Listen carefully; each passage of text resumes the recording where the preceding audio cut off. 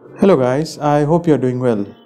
In this video we are going to learn how to manage the subscriptions on YouTube app on your smart TV.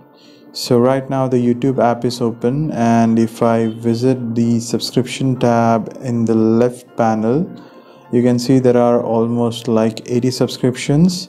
And if I want to unsubscribe any particular channel, what I can do is I can just go and select that channel and navigate, and at the top right corner you can see this play all and visit channel or command button.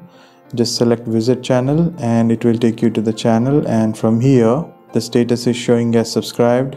Select that and it will unsubscribe it.